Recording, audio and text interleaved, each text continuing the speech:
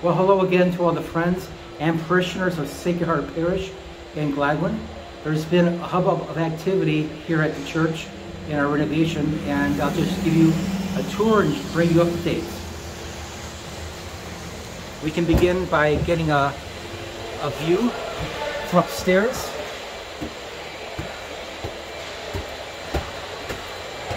The new fire loft.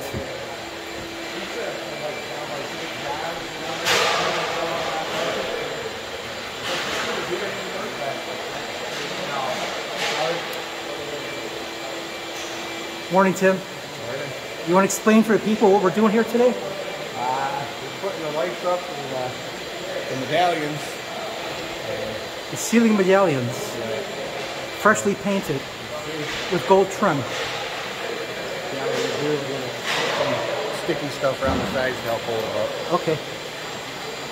Can you tell us a little bit about what you did, Tim, to rejuvenate the chandeliers?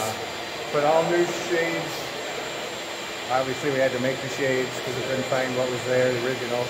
Got that, reballed them, cleaned them up, and hopefully it'll be brighter and okay, hopefully better. All right. It's very good. So that's the first of 15. Right. Number 1 of 15. Yep. Yeah. Let's try something different on the next one. Hopefully it works.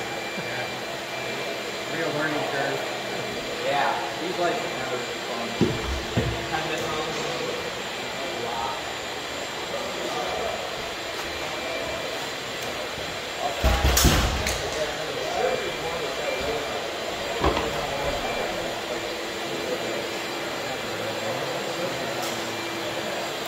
As I mentioned, a lot of activity going on here today. We've got, I believe, 4 of our contractors on site right now. Finally, we have the glue, the adhesive being removed from the frazzle. That started just this morning. We plan on shining it up really nice, make it look just like new. Just like new back in 1961.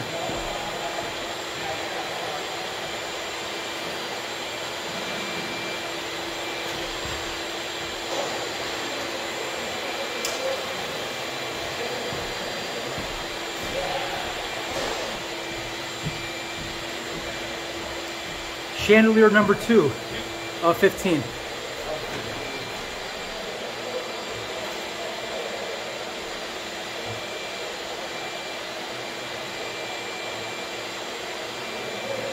Get on video.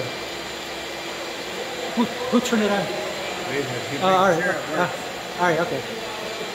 All right.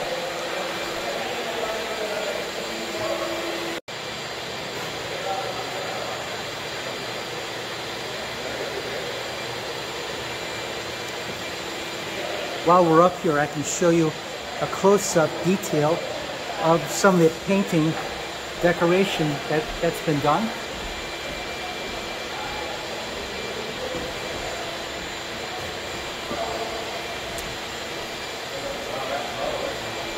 Also, too, perhaps a minor thing, but still, we decided to do it.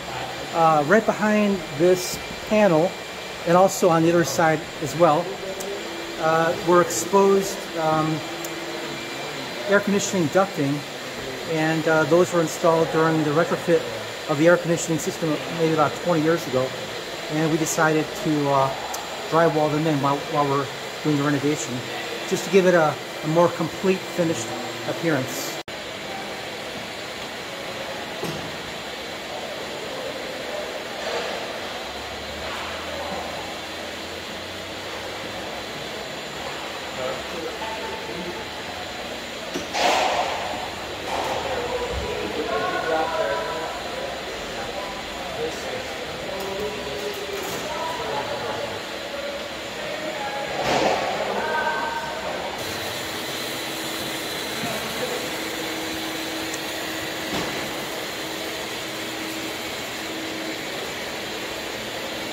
So you can see here much of the decoration behind in this case, the St. Joseph Shrine has been done, and now the arch and the columns of the arch are being decorated with the underlying wood covered up.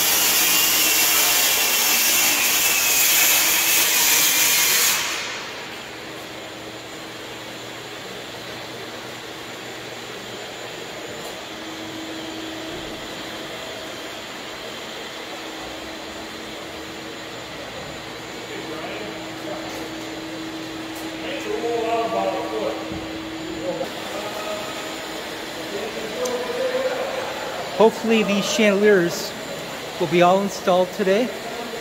That's the plan.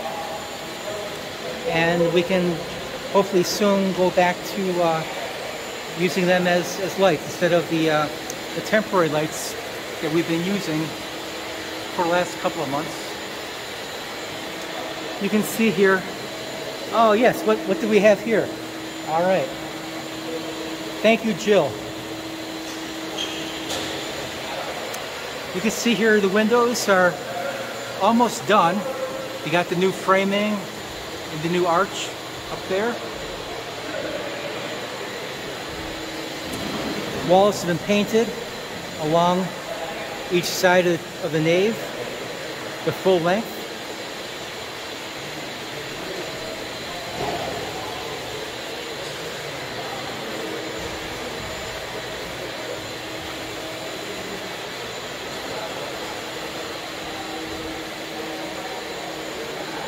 Let's take a look at these ceiling medallions.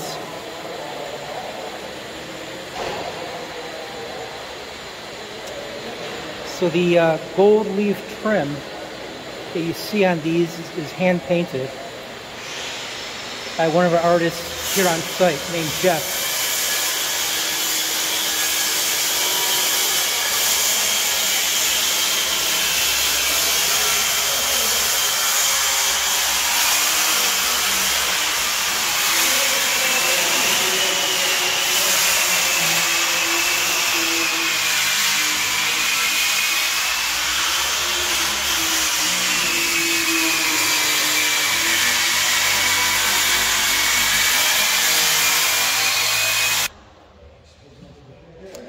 These ceiling medallions will do a lot to break up the sea of monotony of the ceiling. All that white will be decorated in a very beautiful way.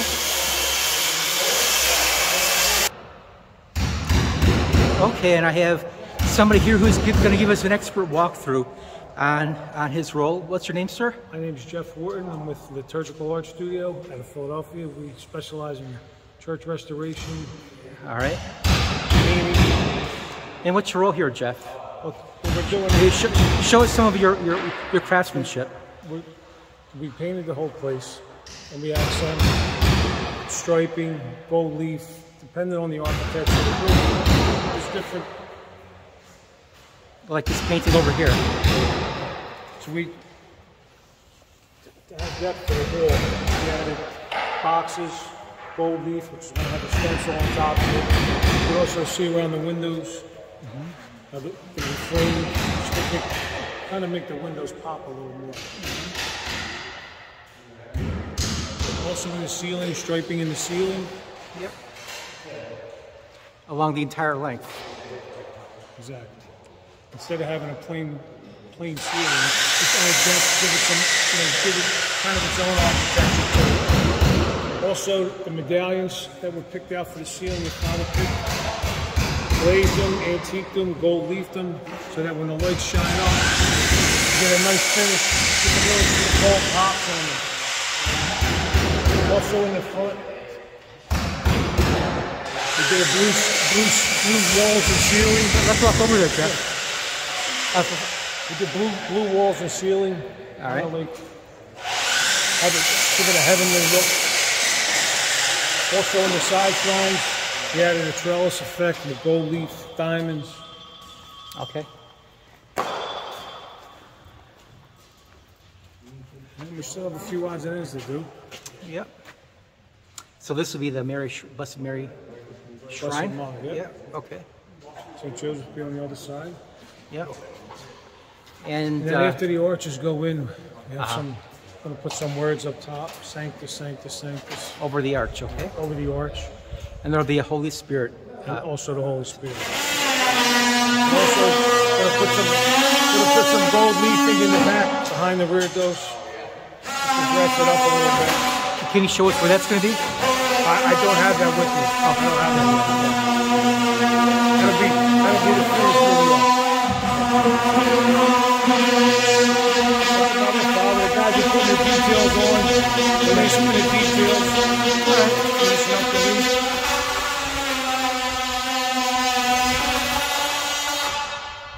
And the sanctuary is painted the light blue, sky blue. Yes, sky blue. Okay. Kind of represent heaven. The sanctuary should always be different than the rest of the church. It kind of should be the main focus. Okay, very good. Thank you, Jeff. Oh, you're welcome, fella. Thank you. Thank you.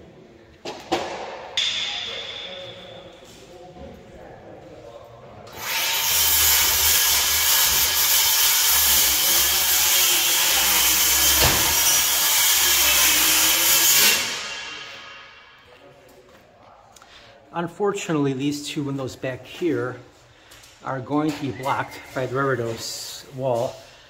These windows, to be honest, were just installed way too low, and really can't do much about that. They're still going to allow plenty of light to come in, and it'll backlight the sanctuary area, which actually is not a bad thing. But traditionally, lights in the sanctuary are mounted much higher because back in the old days, the altars were so tall. And it's kind of strange that these windows are so low. And my guess is these were installed after the church was originally built. Otherwise, they would have been much higher. If you look at other churches that were built prior to the 70s, that was typically the case. The windows would be installed up there so that they wouldn't be blocked by the high altar. And for an example of that, just look at the cathedral in Saginaw. The windows are installed about 10-12 feet higher. But in any case, we are going to have plenty of lighting, so that won't be an issue.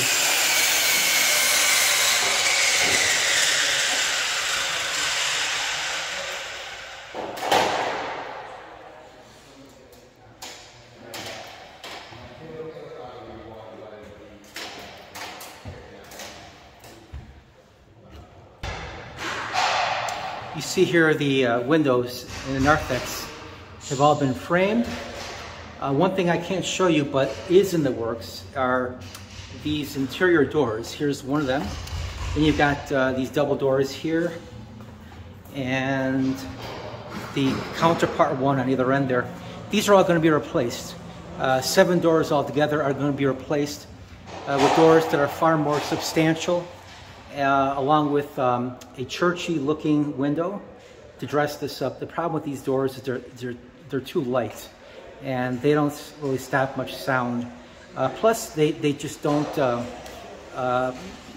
they don't look that good. They're too, I guess, dated looking. And so these probably won't be done until the church is almost ready to be reopened, but they're going to be manufactured off-site and installed kind of close to the end of the project. So can't show you them today. Here's a small but important and overly looked. All right, I think that's about it for this update, and I want to thank once again all those who've been praying so hard for our renovation project to be a success. I also want to thank once again all those who have been participating in our capital campaign. Obviously, we could do none of this without prayers and financial support. Once again, thank you all, and I will look forward to having another update video in approximately 1.5 weeks from now. Thank you. God be with you.